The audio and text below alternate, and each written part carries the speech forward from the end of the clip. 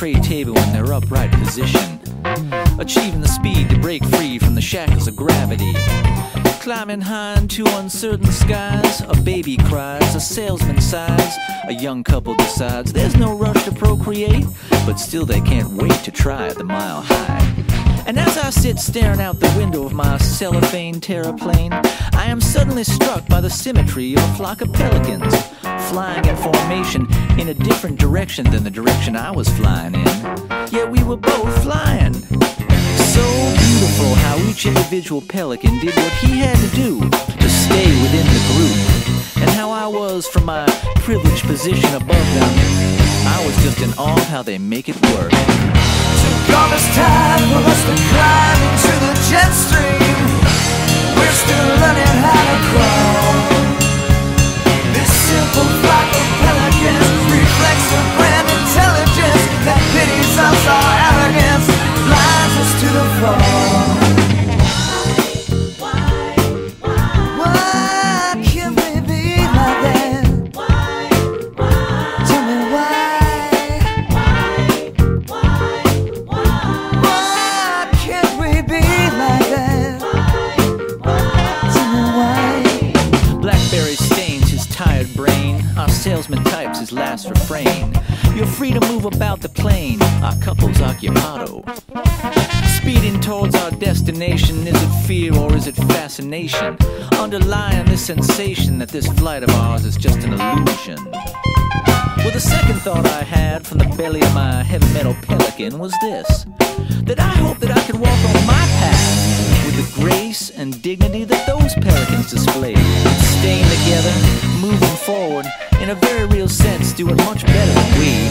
Why can't we be like that? Connected by the ties that bind and sing the universal mind. Divided, we all fear the great unknown.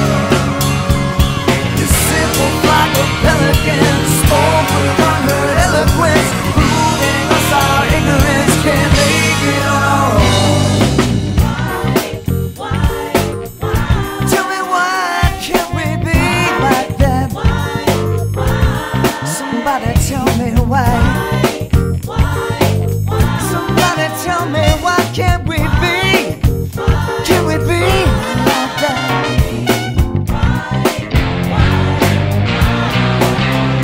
Tell me why. Why can't we be like that? Why can't we be? Can we be?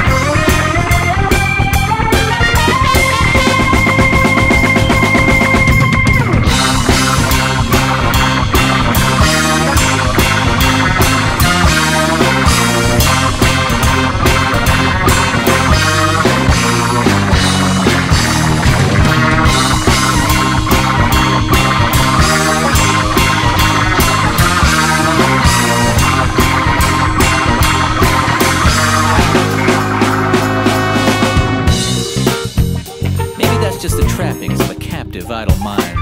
So easy down here on the ground to question something so profound. Or could it be this revelation came to me flying in that V formation as I spied that metal bird at 8 miles high? That's not up to me.